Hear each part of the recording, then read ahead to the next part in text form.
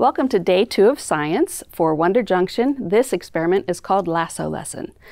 So, being in the Old West, cowboys would use lassos for any number of reasons. They could lasso their herd that was getting away. They could pull something out of the mud. They could even drag logs to a campfire.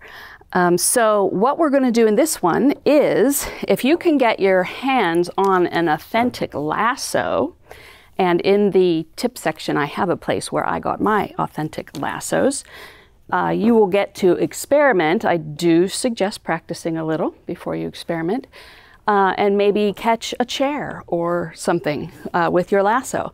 I'll let Hannah demonstrate this for us.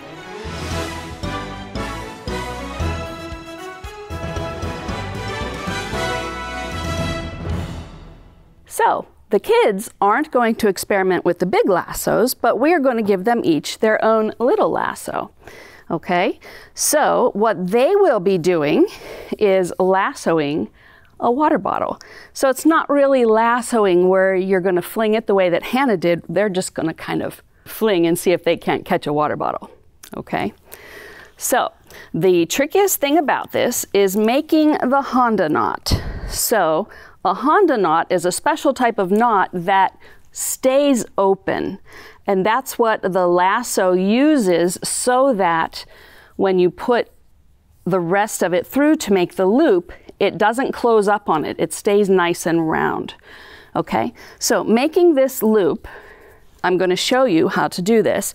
I'm going to take like a yard or a meter of paracord, and in one end, first you're going to tie just an overhand knot for your stopper knot right near the end. Okay.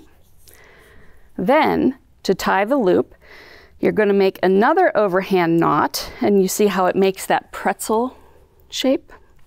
You're going to take this back through the first top of the pretzel and pull on the cord here and tighten it down. And this one is really big, but you've got here a Honda knot. Now, what I did when I was making ours is, if I had a big space here between the stopper knot and the loop, I would kind of work it down to get it closer to the end. So the children will each get one of these, and all they need to do is do that yo-yo type slip knot thing, and this becomes their lasso. Now, do make sure to give them instructions that this only goes over water bottles, and maybe you can catch your finger, but never around somebody's neck. Just throw that out there.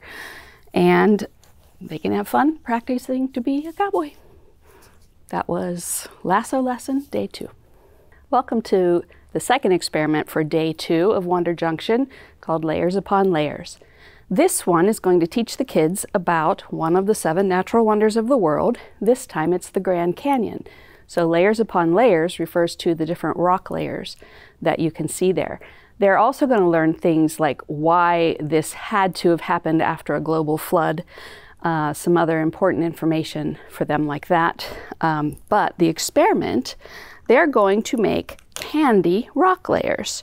So we have Jolly Ranchers, and we're going to give each child their choice of 2 colors. You don't really want to use, say, you wouldn't want to use an orange and a red. They're not far enough apart, but I'm going to use a red and a blue today.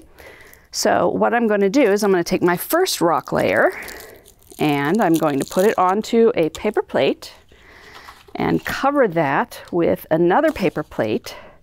And I have a hammer here. This is a kitchen hammer. You can use any type of hammer. You can use rocks. You can use whatever that can smash this. And I'm going to take this down to the floor to smash it, because if I do it on the table, it's going to be really loud. So let me go and smash this. I will be right back. Let's remove this top plate and see what we have here. Pretty smashed. We do have a big chunk. I might hit that again.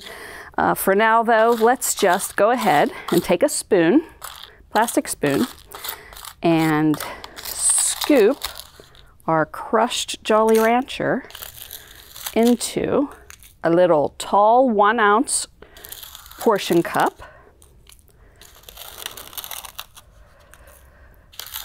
I'm only going to make 2 layers in my rock layers. If you have a lot of time and want to make more, you can do more with different layers.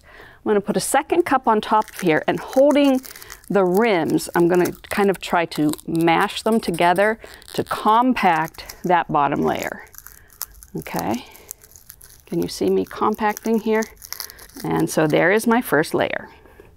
So now I'm going to get another plate, or I could use that same plate if I wanted, it wouldn't matter, and a second color. And give me just a minute to go to the floor and smash this one. I'll be right back. All right, let's see what we have here. Okay. Oh, there's my blue. Smashed. Gonna get it down into the bottom and scoop it up, and I'm gonna add my second layer in here. For this experiment, I also had pictures of rock layers and things, rock formations, taped on the walls. So make sure if you do that, you use something like painter's tape or a putty that's going to come off and not damage the walls. All right, so now each student gets to have their own candy rock layers. And this was day 2, layers upon layers.